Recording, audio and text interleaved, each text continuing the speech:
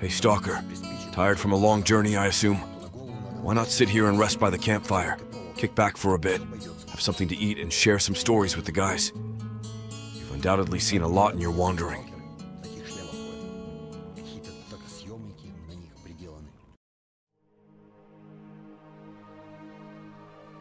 Alright kids, gather round. I'm going to tell you a story about a real skinwalker, a Nagoshi, not a warlock or a wittigo. This story should hopefully help in illustrating why you cannot kill a skinwalker.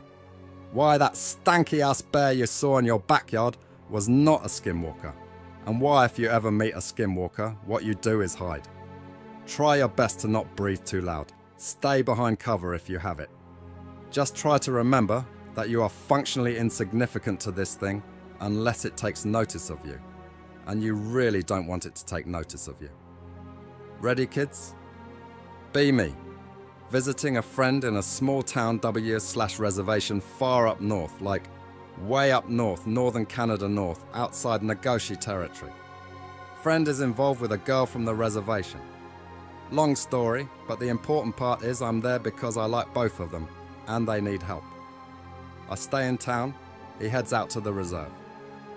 Small_local_bar.jpg, chatting up locals, trying to find a place to stay. Wind up talking to an older guy who seems to be a regular. Tells me not to bother over at the reservation. Something has them all riled up right now. Assume it's just a shit show involving the social situation and my friend, but don't say anything. Old guy says he went to visit a friend on the reservation 2 days back. Almost got shot in the woods on the way in. His friend won't explain why, just tells him to stay away for a bit, not to go out in the woods too far from town. Naturally, this makes me concerned for my friend. I'm typing this up now, we'll continue shortly. Call up friend. This was flip phone days BTW.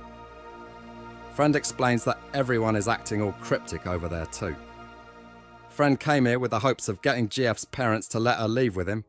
They're actually pretty sympathetic, but won't let them leave yet. Something is going on. Chief and elders meeting every night. Everyone staying indoors whenever possible.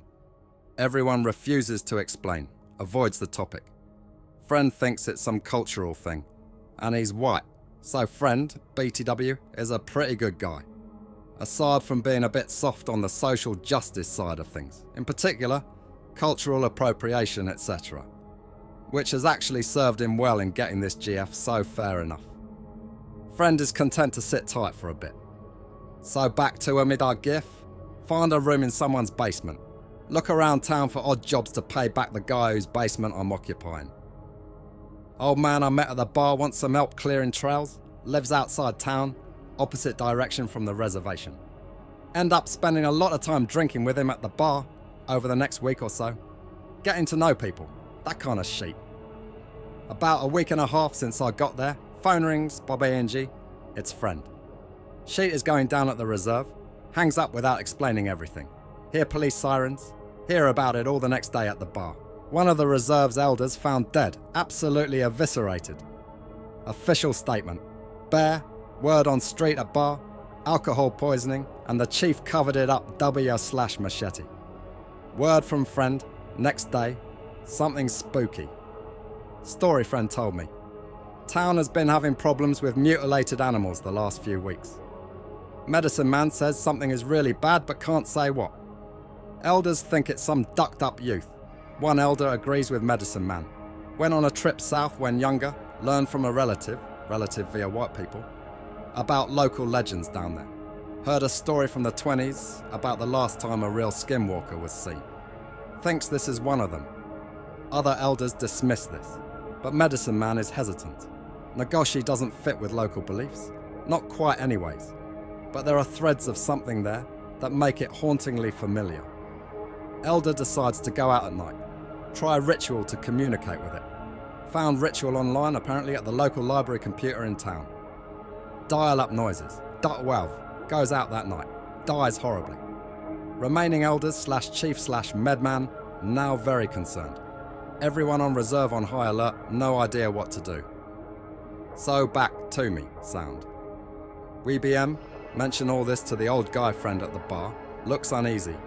grumbles some racist sheet, agrees with alcohol analysis. Seems like he's trying to convince himself. Drink a lot that night. 2 more nights, talk to friend by phone when I can. Everyone on reserve tense, agitated. 2 close calls where people almost shoot each other going over to one another's houses. Does not spread much to town, except old man seems distracted next few days. Almost takes his own leg off with chainsaw. Ask him what's up, but he dodges the question. Next day there's another body, this one is closer to town. Local police chief actually sees it, apparently didn't see the last one, and freaks out a bit. Official word from police. Maybe a mountain lion. Duck we don't know. Work at bar. Serial killer on reserve. Word from friend. Guy had been out gathering wood close to where the first guy bit it. Houses were actually close together, near the edge of reserve lands. Lots of blood found near the house. Body was probably moved to where it was found after the guy was killed. Getting spooky, gif, sort of want to leave. But I'm here for friend and his GF. Parents are leaning towards letting them scram helping them, but still want them to stay close for now. So gotta face the spoopy for now. Get old man friend to direct me to someone willing to lend a gun, old rifle, Ithaca, I think, not a gun person. Works though, let friend know that if he needs out, got his back.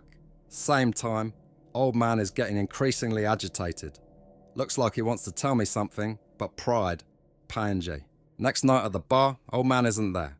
Talking to one of his friends, I've started to get to know people.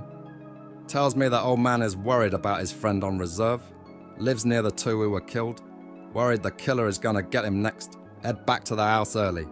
Find old man coming down from an attic I didn't know he had. Looks suspicious. Bump, ask him what's up, ask for honesty. Being me, offer help genuinely. I'm the helping sort of guy, as evidenced by presence far up north to help friend with GF. Tells me that yeah, he's worried, but nothing he can do, and not to worry. Sure.jpg, sleep like that night. Before bed, phone friend. Tells me that the entire reserve is getting weirdly hostile. Everyone notices it, but can't help it. Normally very nice peaceful people, in touch with nature and that sheet. But unease is growing, gnawing. Something is off. Makes me nervous too. Sleep with gun next to bed, safety on off, middle of the night. Hear old man walking around above, leaving the house, decided to follow. Don't want anything to happen to him. I'm not unskilled at woodsmanship. Can move quietly, carefully. One of my best skills really. Not that it matters. Old man is half deaf at the best of times and is staggering like he's pretty drunk. Follow him out, take rifle, of course. Notice he doesn't have his, stay pretty far behind him, to be less easy to hear, see, and because bad feeling is setting in, heading towards reserve, by way of skirting town. Worry that cops might see me sneaking around with a rifle, following a dude. But honestly, would rather explain myself than get caught out here without it. It's quite the walk, maybe an hour and a half. We get about 50 minutes before he stops. Pulls 2 things out of shirt. Can't see either. Stay back in deep bushes. Ready gun. Stay very quiet. Old man calls out. Not to me. It's an old language. One of the few I don't know well enough to at least understand.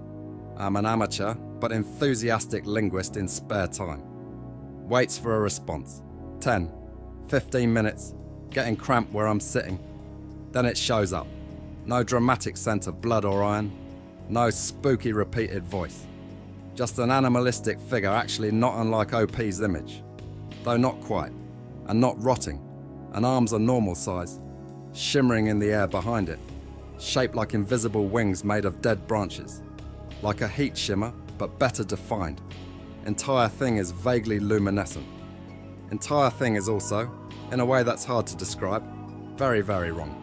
NAGOSHI is hovering about a foot in the air. Glides along when it moves, with an unconcerned grace that conflicts with the world around it. This thing is not from here, this thing should not be here. Brain is having a little fight with itself. Instinct is to run like a spooked rabbit. But I'm paralysed by indecision. Besides, as mentioned, have in my nature a tendency to help people and get the sense that old man is going to need help soon. Old man speaks to it again, and it answers in an odd and deep but not inhuman voice. Answers in English too, which weirds me out more. Addresses old man by name, starts moving towards him. He tosses something at it. Here, take it back. Ignores him, and the thrown item, old man takes a step back, brings up pistol, duck if I know what kind. Didn't even know he had one. Almost get my own gun ready here. But stay frozen. Old man puts every bullet he has into this thing. Surprisingly calm, good aim. Thing does not care in the slightest. Does not move aside from continuing to approach him. When he's out of bullets, he throws the gun at it. Doesn't even duck. Old man looks at it, droops a bit. I guess that's it then. Nagoshi leans in towards him, teeth rippling oddly in a smile. Yes. Nagoshi leans down to retrieve the thrown object from near its feet. Examines it as old man is lifted from the ground and torn apart instantaneously. Most excruciatingly gross thing I've ever seen. Wants so bad to do something, but duck. What underscore even underscore do dot jpg dot. Stay hidden as best as can. Almost stop breathing entirely. Nagoshi examines the thing old man, rip, threw at it. A small stone maybe. Was too far away to see right.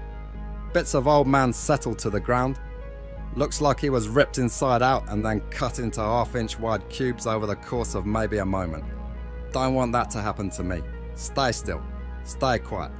Don't pray, because the only gods left here are maimed or malicious. Eventually it hovers away. Watch as it does. Trees, hills, everything just bends away to make room. Casually manipulating reality without any visible effort or motion. Or perhaps that is just how reality interacts with it without any prompting. Either way, not something I want to tangle with. Stay there until almost morning. Go back to the house. Sleep out of sheer exhaustion. Return gun to the guy I borrowed it from. Call friend. At reserve. Everyone seems to be feeling better. GF's parents decide that now is the time for friend and his GF to leave. I'll come pick them up. Only stop on the way is to report to the police that old man is missing. Don't think they'll find anything because A, he got really minced compared to the others, and B, was way out in the middle of nowhere, GTFO. Never go back. So the moral of the story is that true Nagoshi are not to be ducked with in any way, shape or form. Any questions? Do you think the Nagoshi knew you were there but didn't care? Fuck, I have no clue. It didn't show any sign of acknowledging me, so important part was not being dead desu. Though, given what I know of them now, having done some travel research of my own, it seems unlikely that it knew I was there. Those things take many interesting capabilities from their old sponsor, but increased senses were not, to the best of my knowledge, one of them. No need to see better when you can already locate whatever you are interested in inherently. You said you did some research. What do you think the old man offers at the Ducker? Why was everyone agitated when the Ducker was around? Why did it stop after killing the old man? I mean, I'm pretty sure he'd stolen something from it. Or had something that had been stolen from it. They're reclusive things at the best of times, and normally stick far down south. They're leftovers from a long-gone age. The most succinct way I've heard it described, if perhaps not the most accurate, is that they were divine messengers to the civilization that lived in North America before the modern natives / Indians / First Nations etc. murdered the shit out of it. Or rather, they're what's left of those messengers because most have offed themselves out of boredom and loneliness, and only the really twisted or devout ones hung around. And of those, the ones that make their presence known are the twisted ones. As for the feelings of agitation, I've heard that they apply the effect to nearby humans to make obvious the hierarchy of those present. In effect, them, their feet, the dirt on their feet, you. I don't know why it stopped. I guess maybe this was one of the less violent ones and just wanted its thing back. Did you try to search what was the object thrown? Duck no haha, when I got up I booked it. I wouldn't have anyways because it took the thing with it. Sorry that wasn't clear in the way I wrote it. So, what was the name of the reserve in the village? Fuck if I remember the name of the reserve. Never really went over there. And those things are functionally unpronounceable half the time anyways, even to me. The town had some name like person name, Creek or something, Sheldon maybe. everyone just called it town, as opposed to the reserve. I got the feeling there was a story behind that. Like maybe the guy it was named after was a dick or something, but I didn't stick around long enough to find out. To get there, you took the highway up to Watson Lake and then cut off onto a smaller highway heading north for almost a day. Then turned right onto another highway.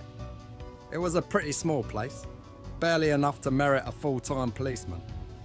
Actually, it was sort of odd. I think most of those northern towns generally just use the RCMP.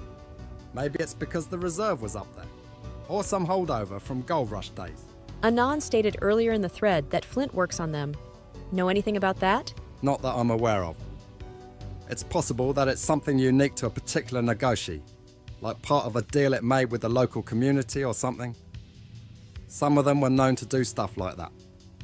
The ones that like to hunt try to make a game of it, and a game's only fun if the other player has a chance.